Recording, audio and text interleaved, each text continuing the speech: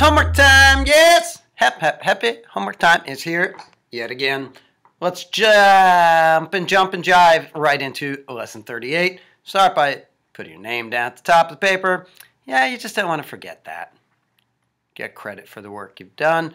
And for today's date, you write the actual date. I'll write today because, hey, it is today.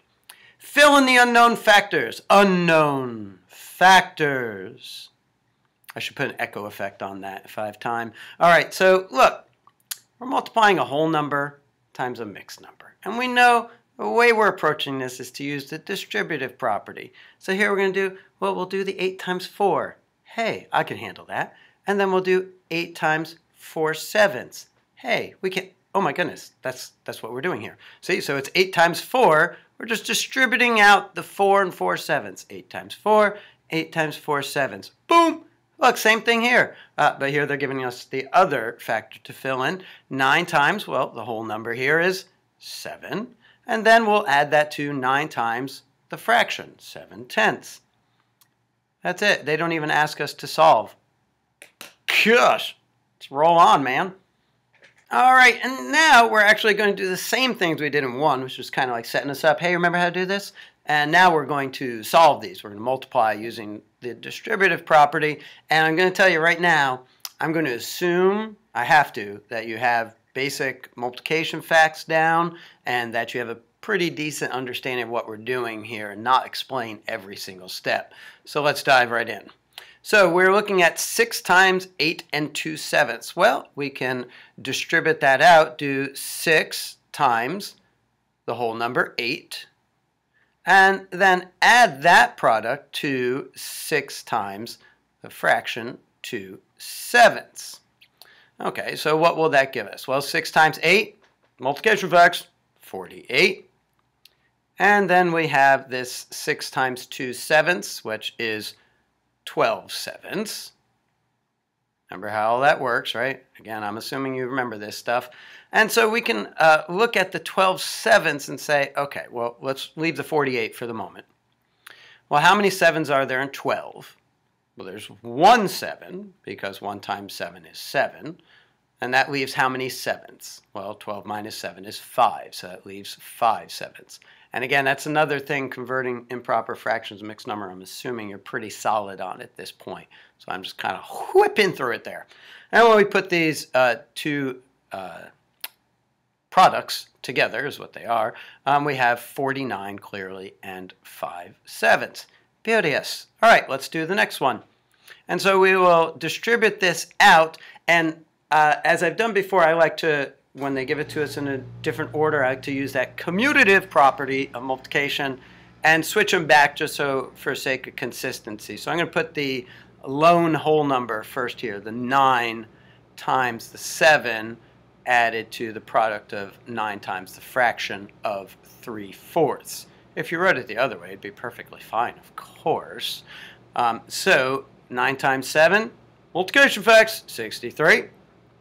And we're adding that to, well, let's see, 9 times 3, yep, 27, and we're talking about fourths, Ed. So let's leave that 63 for the moment, as is, and say, well, how many 4s are there in 27? Well, you, knowing your multiplication facts, know that 6 times 4 is 24, right? So there are 6 4s within 27, which is 24. 27 minus 24 leaves how many fourths? 27 minus 24 is 3. So that leaves 3/4. And so when we put these together, 63 and 6 make 69. And then we have those 3/4.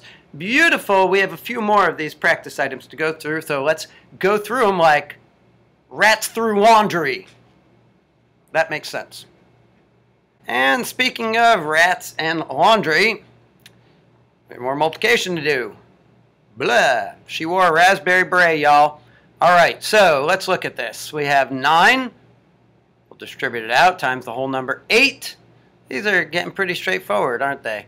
And we'll multiply that same 9 times the fraction. We're distributing out the 8 and 7/9. That's why it's called the distributive property. We're passing out, here, you hold this, you hold this, thanks. You got rats in your laundry. Boom. All right.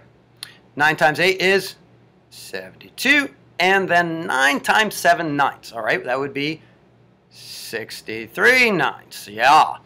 And so now we ask ourselves, basically, remember, I've said before, a fraction expresses division. So really what we're doing here is 63 divided by 9 in order to convert this from an improper fraction to a mixed number that's much more understandable and workable. So how many 9s in 63? Oh, well, hold on a second, y'all. 9 times 7 is 63, which we know because we just did it. So when we divide, well, okay, we'll leave the 72 as it is for now. 63 divided by 9 is 7. And there's nothing left over because 9 times 7 is 63. So 72 and 7 make 79. Lovely. Nice even odd number there. How's that? All right, so now here again, they've used the commutative property and they're giving us the whole number second, but I like to replace it as the first number just for consistency's sake. So I'm going to write 3 times 25 and distribute out the mixed number still, and then 3 times the 7/8. And 3 times 25, you can use your money skills here, mad money skills, yo, and say, right, 3/4, 3 25-cent pieces is 75 cents, so it's 75. And adding that to 3 times 7/8, that's right, 21/8. And so let's leave that 75 for a moment as is and say how many 8s are in 21? Well, 8, 16, 24, that's too many. Okay, so there are 2 8s in 21 because 8 times 2 is 16. How many 8ths does that leave us with? Well, 21 minus 16 is 5. So that leaves us with 5/8. And when we put these two together, we end up with what? All right, 77 and 5/8. Beauty us. They think there's 2 more of these. Let's go hit them. All right, and we see in this one, they're proving to us, as we've seen in other homeworks, that, you know, even if the numbers are a little big or whatever, it might take a little more to finagle the math, but in the end, it's the same process. All right, so let's look at this. We'll distribute out the mixed number and say, okay, well, let's do 4 times 20. And that product will add to 4 times the fraction of 8/12. Lovely. 4 times 20, well, is the same as, and we'll do this again on the next one there, 4 times 2 times 10. 4 times 2 is 8. 8 times 10 is 80. Okay, that's a way to think about these, break them down. And that's what we did back when we were doing multiplication, right? All right, and then 4 times 8 is 32. Again, I'm assuming you know these basic facts. And we're talking about 12ths here. So let's leave the 80 as is for the moment and look at this 32/12, this improper fraction. So how many 12s in 32? Well, we've been doing it several times here, so we know that 12 times 3 is 36. It's too much. So there will be 2 12s in 32, because 2 times 12 is 24. Now 32 minus 24, and this is a case where adding up might help you as a way of subtracting. From 24, 6 more will get us to 30, and another 2 is 8. If what I just said is helpful, wonderful. If not, ignore me. All right, and then putting these together is, right, pretty straightforward, 82 and 8/12. 8, 2, 8, 1, 2, yo. All right, now, same thing here, don't be intimidated. Again, I'm going to reverse, use the commutative properties to switch over the factors here. So I'm going to say 12 times the whole number from the mixed number of 30, and add that to the product of 12 times the fraction of 3/100ths. Lovely like. All right, and again here, like I said, this is where we can do this mentally in a straightforward way because we can break it down into 12 times 3 times 10. Well, 12 times 3, I said just a moment ago, reminded you, is 36. 36 times 10, just shift it up. Remember all that place value stuff? Right in the times 10 slide. So 36, 360, 360. Pretty nice, huh? My goodness, math is useful. 12 times 3, we just said, is 36. And yes, Ed, we talking about hundreds. Hundredths. Okay. So now when we look at this, look, it's not an improper fraction. All the other ones have been, but this one is not. So there's no conversion to do here. What we have written there is essentially our answer, that it is 360 and 36 hundredths. All right, let's go look at numbers 3 and 4.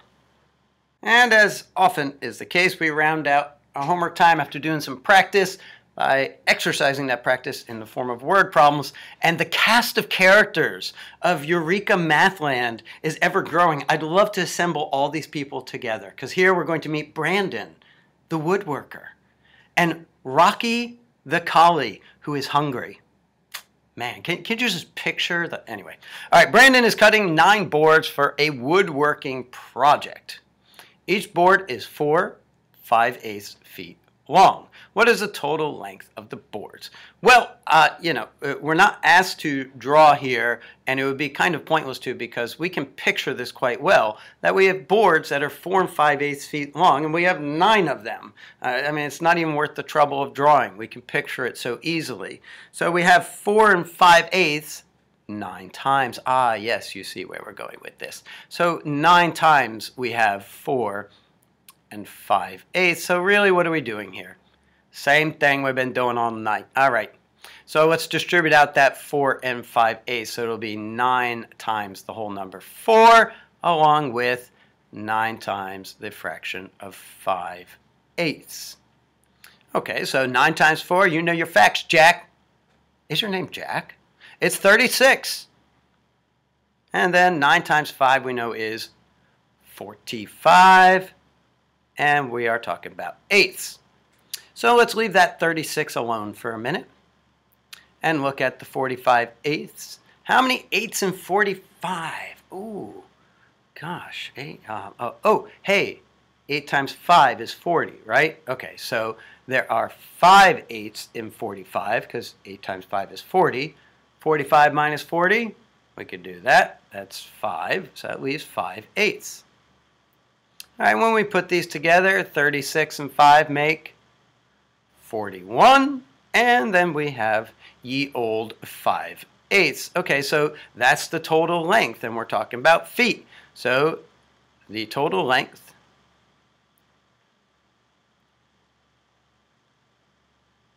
we do need our statement here of the boards is 41 5/8 feet. Go feet. All right, Rocky, here he is. He's hungry. The collie ate 3 1/4 cups of dog food each day for 2 weeks. Oh, making you do a little extra math here, you'll see. How much dog food did Rocky eat in that time? In other words, in 2 weeks. And you simply need to know how many days in a week.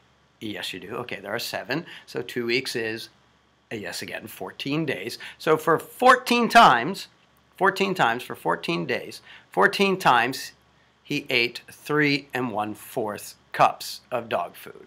Okay, so we can see again what we're working with here. So let's distribute that out. We'll do the 14 times the whole number 3, and we'll add that product to 14 times the fraction of 1/4. All right, so great. So 14 times 3, the way I like to do this is in my head backwards. So I'll do 3 times 10 is 30. Hold on to that, 30. 3 times 4 is 12.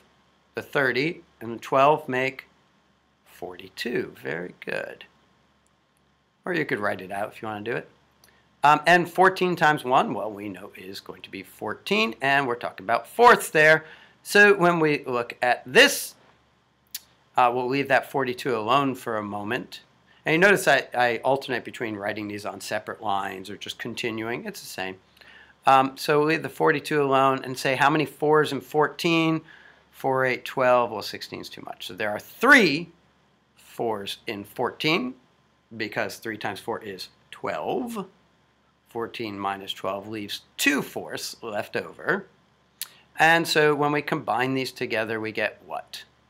You got it. 45 and 2/4. So Rocky the hungry collie, Rocky ate 45 2/4 cups, is what our unit of measurement was, of food. Go Rocky. Ooh, Rocky. All right, one more to do. Let's do it. All right, and we have another one of these questions where people are rationing out food. like you wouldn't believe. So, you know, anytime your teacher's like, oh, only 2 cookies each. I mean, look at this. Measuring it out to a fraction of an ounce. Yikes. So at this class party, which I'm sure is full of fun and festivity, each student will be given a container filled with 8 5/8 ounces of juice, and not an ounce more. There are 25 students in the class. How many ounces of juice does the teacher need to buy? Because she is not buying 1 ounce more than she needs to. All right, let's get off it. All right, so we're looking at 25 times she's going to hand out the 8 5/8 ounces. So 25 times the 8 5/8 ounces will tell us our grand total of juice ounces. And so let's distribute that bad boy out. Say that, okay, well, the 25 times the whole number 8, that product added to the product of 25 times the fraction 5/8 will do it for us. Yeah, nicely. And now here again, you can use some money knowledge, because 25 cents, when you know, hey, 4 quarters make $1, and so 8 quarters would make $2, which is 200 cents. You see where I'm going with the 25 times 8? You could also skip count by 25s. 25, 50, 75, 100, 125, 150, 175, 200. Okay, so that is 200. A couple of ways of looking at that one. Or you could just do the multiplication straight out with the regrouping and all. All right, and now 25 times 5, again, you know that 4 quarters make $1, so a fifth one would be 125 cents. Or you could just skip count by 25s again and get 125 that way, or you could do out the multiplication. So 125, and we're talking about eighths. Now when you look at this, this might seem a little imposing, but really, you can handle it. You really can. So let's leave that 200 alone for the minute and deal with this 125 eighths. And as I've often said, even tonight, that these fractions express division. So one way to work with this when the numbers get a little hairy is to actually write it out as long division. This is actually the quickest, easiest, least error-prone way of doing it.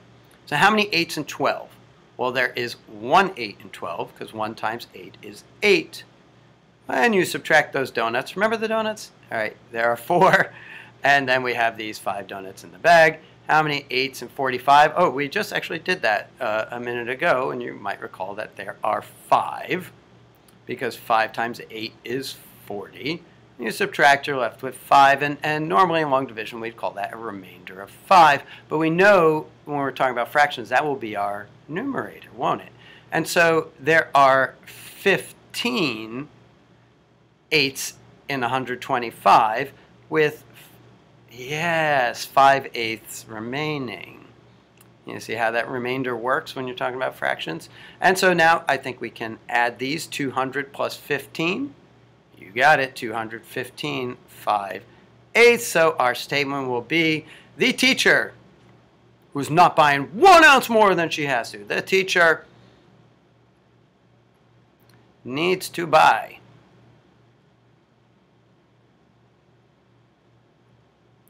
215 5/8 ounces. And I could add of juice, but I'll leave it just like that because, hey, crack, this homework time is complete. I will see you next time. It is once again homework time.